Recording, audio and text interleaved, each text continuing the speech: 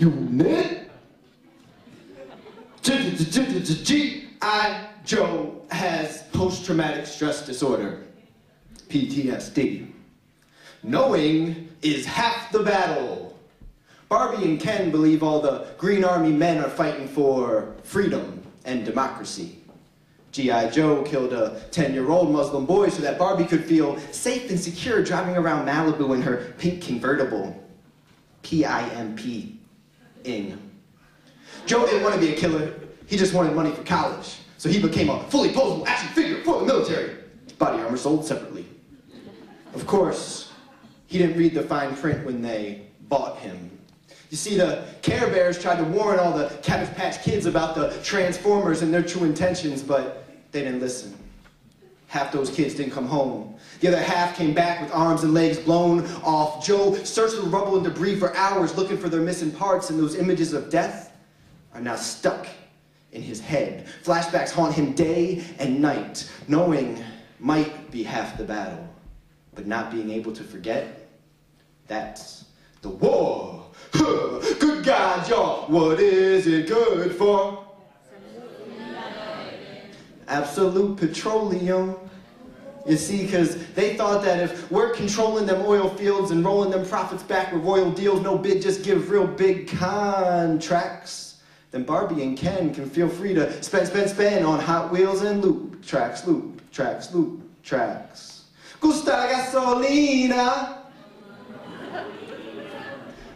Meanwhile, shell-shocked G.I. Joe was driving around gun-cock spreading democracy, just waiting for the bombs over Baghdad to rock his Jeep, just like they rocked half his platoon on this block last week with the boom, boom, boom, boom, and he watched them bleed. Couldn't move real soon because the fear locked up his feet, hands, body, and mind stopped, paralyzed in his seat. Now he knows war is costly because their moms got the receipt. A folded flag and the grief of a child deceased. And innocent Iraqis got American cops on their streets. A bunch of fearful G.I. Joes who might just pop off their heat. A bunch of 20-year-olds in the language they don't speak. Joe wants to go home, but boss says job's not complete. Our occupying force is not seen as relief. In fact, deep hatred is felt towards our commander-in-chief. Be it George W. or Obama, there's still mad beef from the streets of D.C. all the way to the Middle East. It's hard to find peace, but that ain't the only war, y'all.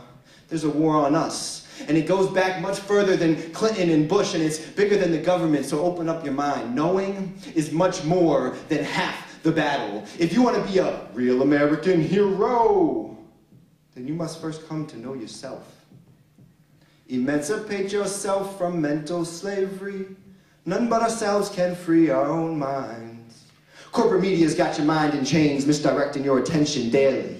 Popular culture's making claims to own you, your children, and all of your family. They've already sold a culture back to you in neatly wrapped black packages, stealing your power to define for yourself what real hip-hop and rap is. Commodification and exploitation of our minds and bodies is madness. Schools reproduce inequality by the way that they track us, boxing in our reality, and they are the latches. Gatekeepers telling us we gotta know what their facts is. They won't let us through unless we pay the poll taxes to pay for the wars on what they call an evil axis. Payment goes to the buddies who build bombs by the batches. The poor will fight and die because the rich are straight backless. Politicians make more decisions but never end up in patches. And if you want a definition, that's exactly what whack is. I say we light up this system, y'all, and I got the matches.